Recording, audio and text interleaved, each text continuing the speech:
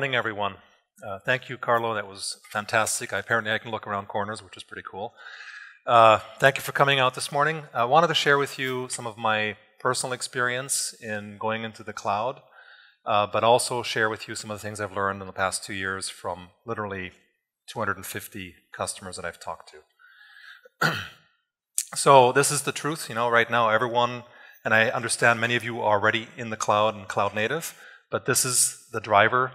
Companies all over the world have to go to the cloud. They know this. They have to adopt Agile and DevOps. They know this. What they don't know is how to do it, right? So maybe you can help them get there. When you think about sort of the evolution, right? We're in a different age now. This is a dramatically different age than what we've known. So I have the privilege of having lived in a time when there was no internet or even computers, really. I'm old enough. Right? So I've lived through one big transformation with the internet, and now I have the great privilege of living through a second major transformation with cloud. And cloud to me is taking us to a completely new level of what's possible in the world. So just a quick thing on AWS for those of you who may not know.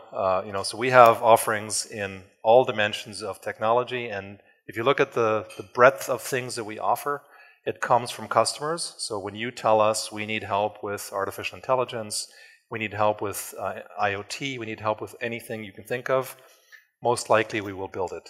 So 95% of what we have actually comes from customer requests. Drilling in further, and Carlo alluded to this, we have a huge palette to paint with, 125 plus services now.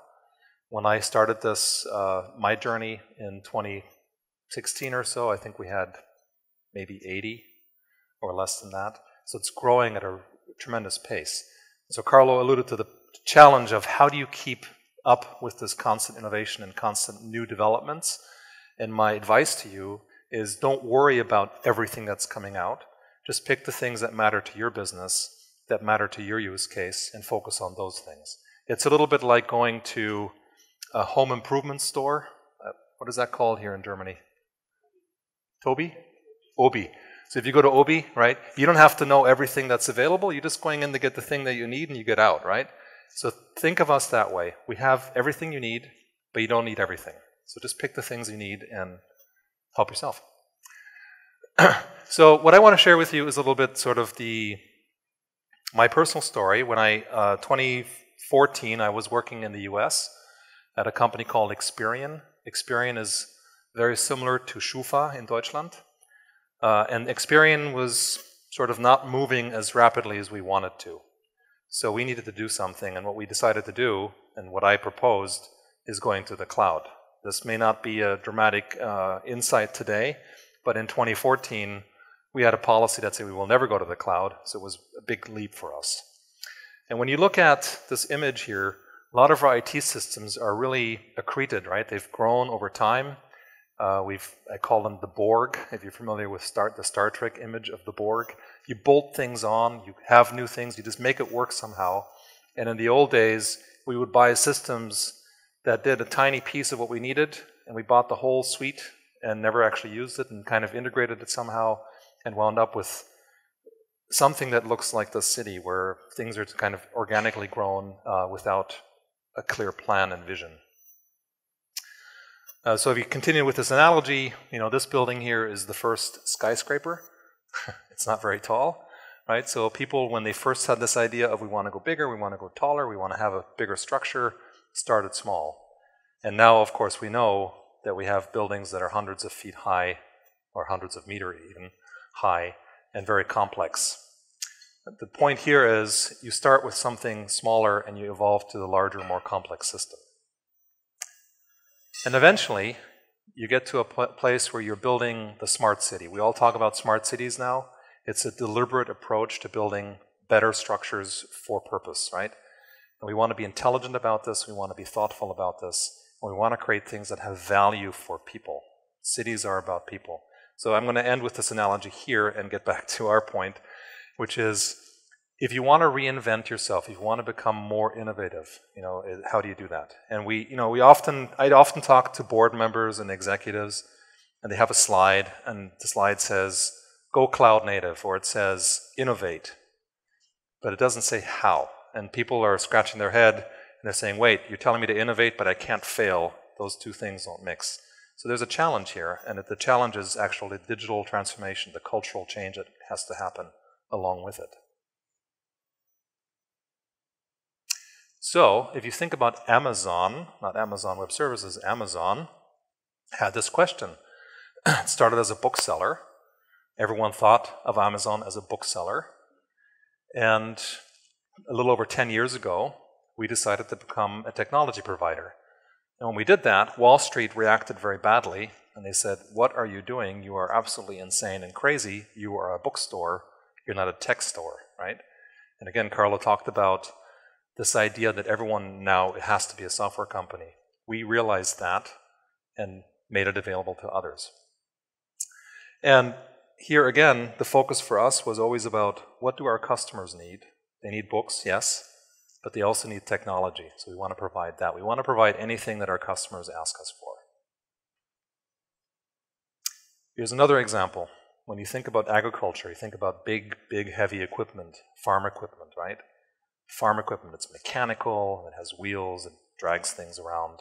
But really, it is now a technology provider as well. When you think about these large agricultural systems, they actually measure the depth at which a plant is planted. They measure how much fertilizer to give each individual seed or seedling.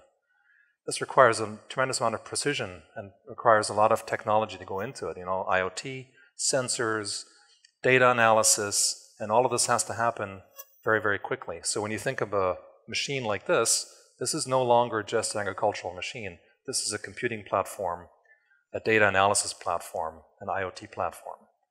And so everything, and again, Carlo alluded to this as well, everything will become invisible, right? Technology will become more and more invisible. So when you think about how do you get to this innovative state, how do you actually do this, it's not just a matter of implementing technology. The technology is actually the easy part. So in 2014 through 2016, I took Experian into the cloud, and I thought it was going to be relatively easy to do so. The technology was in fact easy. You put smart people, and there's a room full of smart people here, you put them in front of the equipment and the solutions and the technology, and you guys can build amazing things. But when you're confronted with the legacy of the organization and the legacy of the culture and the old ways of thinking, that's really hard to change. It's about changing people's mindset. So here's one mindset, activity-based work.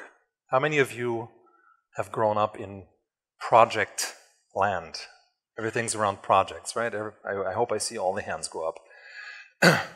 Because what we've done in the past, we had somebody an idea, so someone like Carlo had an idea, I think we should build some new awesome thing, and you put together a project plan, you bring in people for the duration of the project has a beginning, an end, a budget, a deliverable, and then you start working on it. And then when you're done, everyone goes back into the labor pool and back to a new project, and you move on, and if something breaks 2 years later, who do you call, right? The poor person in the operations center gets the call at 2 in the morning, and they have no idea who to ask for help because you're all now working on a different project.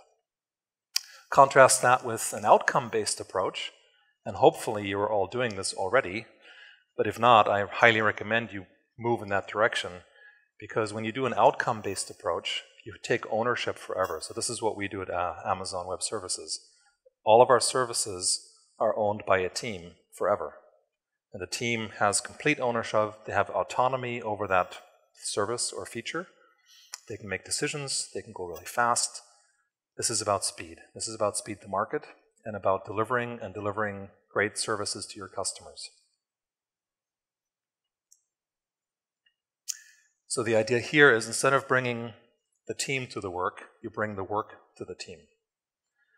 When you bring the work to the team, you get these benefits. You get focus, you get ownership, you get fast decision making, because the smaller the decision making process is, the faster you can go and make decisions, the faster you can get things to market.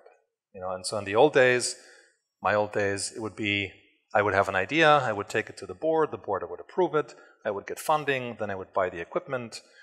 6 months passed before I ever built anything, right? And then every time I wanted to make a change or change direction, I needed board approval. I had 20 meetings versus having a team just moving very quickly and making decisions constantly and going as fast as you possibly can. One note here is the divide between business and IT. In the old days, the business thought of IT as a cost center, and maybe it still does in many places. And business folks would write a proposal or write requirements, they would throw over the fence, IT would catch it and build it, and maybe deliver what was envisioned, and maybe not. But there was always a break, always a division between IT and business. And IT might become the department of no, or the department of not now, or the department of it's not secure enough. And the business got used to A, this is a cost center, and B, IT doesn't really want to do what we ask them to do because they're too slow. That's craziness, right? We should bring that together and say IT is the business. And with IT is the business, you can go a lot faster.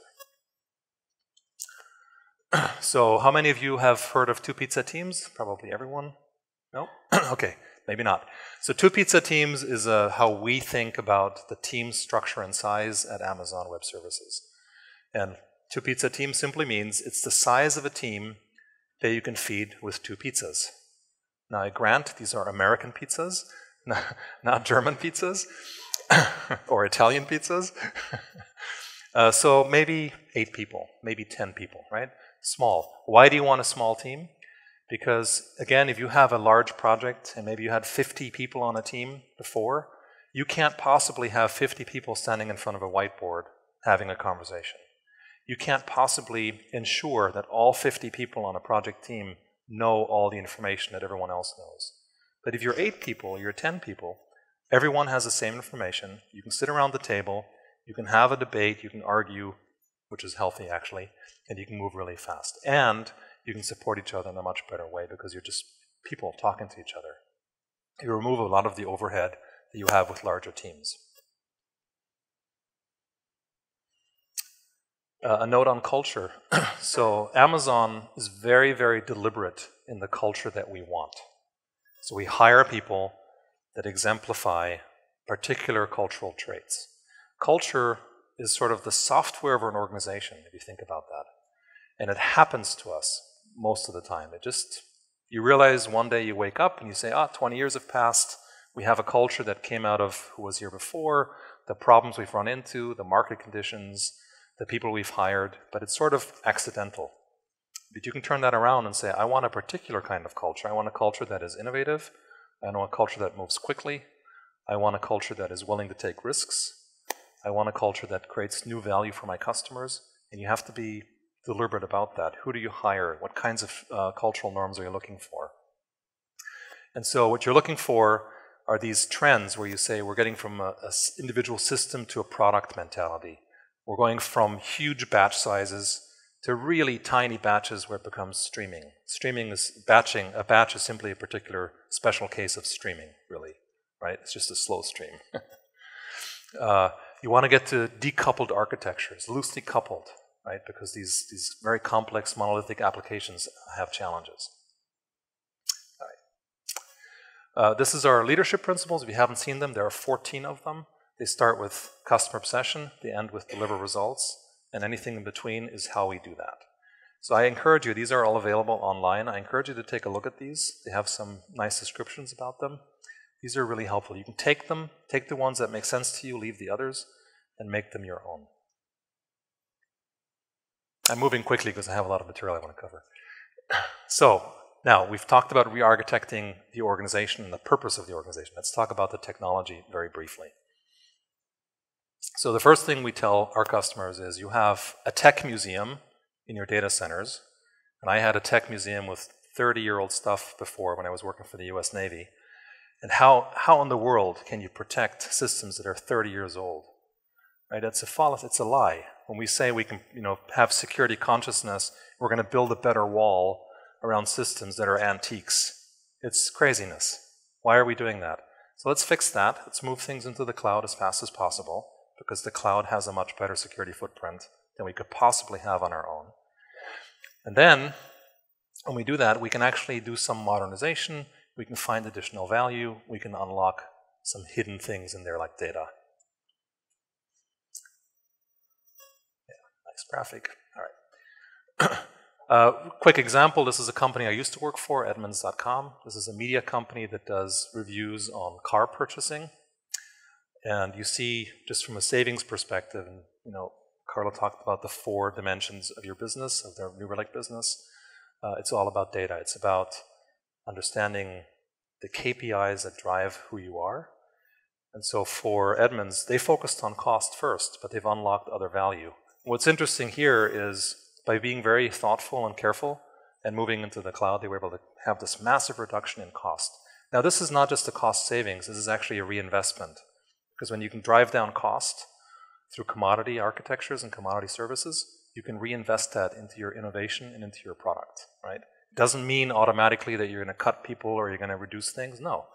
Reinvest and build new value with this newfound savings that you have. One note on the KPIs. When I went through this process at Experian, so we had a network operations center, 24/7 kind of operations. You have all the usual metrics on the wall, uptime, performance, utilization, and so on. But I actually put a new metric on the wall up front, right in the center. And my metric was revenue. I said, this is about business. This is not about IT. IT is how we do business. So I put that in my NOC. And I said, what is the revenue today and how does it compare to yesterday? And if it doesn't fit within a variance, then I want to understand why. So instead of waiting for a signal to come through the system that says something's broken, you can look at the customer behavior measured in revenue as a KPI. When you go through this process, you can scale out. You can take an old application that could not possibly survive a successful marketing campaign. Like think of Black Friday. Sometimes Black Friday crashes the systems because there's too much demand. But in the cloud, you can scale out and grow with the business as needed. You can also add redundancy in, so you get COOP, you get recovery operations, disaster recovery, kind of automatically without having to do anything. And then this is the fun part. This is what I think is fun, so I'm maybe not normal. But I think it's fun to take a monolithic application, one of these old systems. We had certainly one that was 12 years old at Experian, and we decided to break it apart and make it loosely coupled. Because every time we wanted to release something new into the system, on one side we broke something somewhere else, and we had no idea why it broke. These hidden dependencies inside these monolithic architectures are really hard to understand. Nobody knows after 10 years how everything works, and there's a lot of unintended consequences when you're building something. So you need an army of QA, you need testing, and it still breaks, right? We had an army of QA, and our customers always found new ways to break our system. So we did a strangler pattern. We started to strip out functionality and started to go down the path of microservices. How many here are working on a microservices architecture? I'm not worthy. That's great. All right. So then this is, how this works, right? So you go through an API process. You continue to break up the monolith into tinier and tinier services. By the way, we had this fight internally. What's the right size for a microservice? So it was like a religious war. I had people tell me, no, it's got to be 1,000 lines of code. Others said, well, you can go up to 10,000 lines of code. Who cares? That's ridiculous, right? So break it down how you need to. I decided that I was going to go kind of big and then break it down over time versus having the perfect solution, because once you live in microservices, it is so easy to iterate and to change them as you need to. So then here is the complexity, right? So you move the complexity from the business logic of the monolith into the API layer. And this is where New Relic comes in, right? Because this is really hard when something breaks to understand what the root cause is.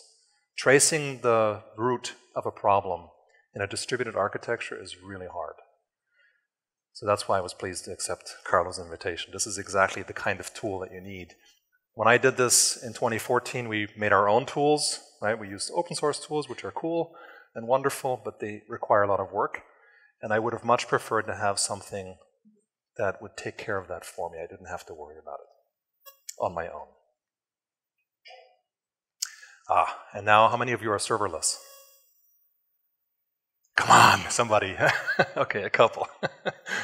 this is where it's at, right? So if I had to do this all over again, if this was 2014 and we had Lambda already, I would have rebuilt everything serverless. This is amazing, right? Because now I just use the services that exist. I build my business logic into my Lambda functions. I only pay for when I execute them. Beautiful. But again, complexity, how do you find root cause analysis when everything's distributed in tiny little increments? And especially when your instances are ephemeral, this was a hard, I'm sure you all know this, but this was a really hard sell for me to tell my operations team that the server will be gone tomorrow or next week. And they're like, well, wait, what about the log files? How do I know what's going on? I'm like, sorry, it is going to be gone. You will not have it. So if you want log files, you have to get them out and figure out how you're going to analyze them in real time. So I love this stuff. This is the most amazing thing when you get into the serverless world and you deconstruct everything into the smallest component possible. How many of you saw Andy Jassy's presentation last week? A handful. So he talked, and Werner Vogel as well. We talked a great deal about breaking components into their smallest pieces and deconstructing them and having them stand on their own. When we get to this place where we have everything as a small discrete piece, it becomes really powerful in terms of the evolution of how fast we can actually develop things in a DevOps kind of world. So we have obviously lots of examples, lots of amazing examples. FINRA, time? Much?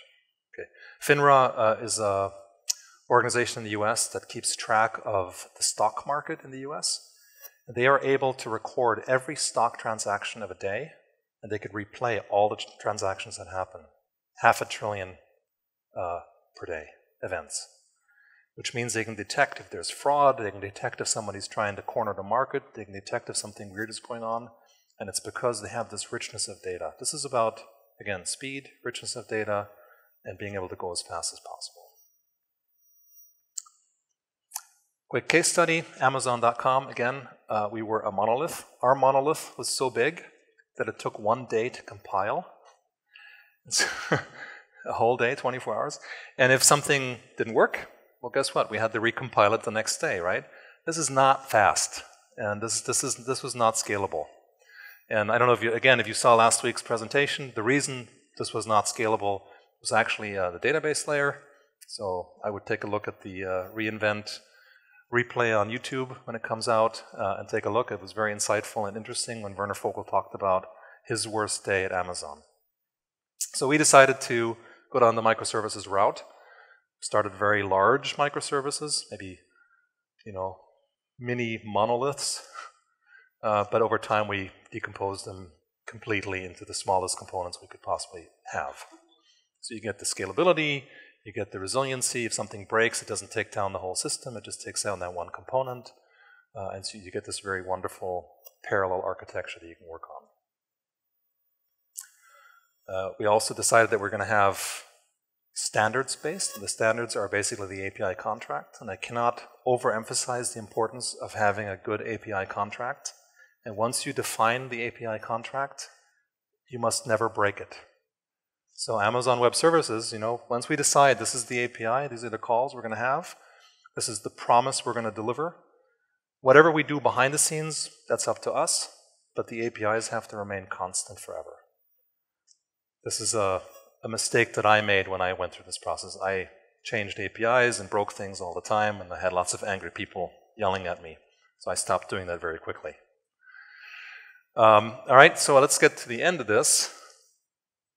Have you heard of the OODA loop? Observe, Orient, Decide, Act, OODA. This came out of the US Air Force. This was a pilot who was flying really old planes in Vietnam, and he had to fight against planes that were actually more modern than his. And the only way he could win an air battle was by having a faster decision cycle. So maybe this is not a popular topic, military, but military has a lot of really good thought processes that we can learn from. So the idea here is, when you're working in a competitive environment or even in your own environment, it is really important to understand what's going on as fast as possible. So that's the observe. Orient, kind of figure out what you're going to do about it. Decide what you're going to do, and then act on it. This loop is forever, it never ends. And this is something that you can apply across the board in all dimensions. And again, this is an area where New Relic can help you.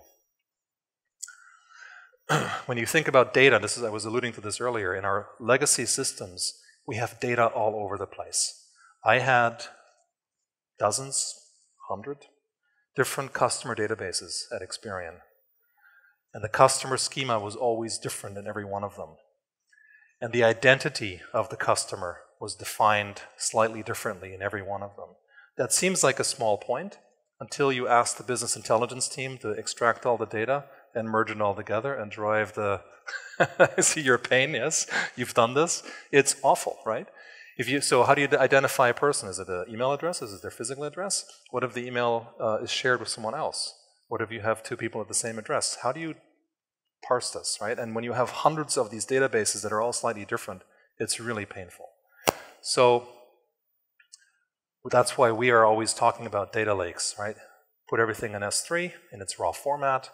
You can ingest data anytime you want from all sources, whether it's an IoT source, whether it's a sensor, whether it's New Relic, whatever it is, you can all stream it into S3.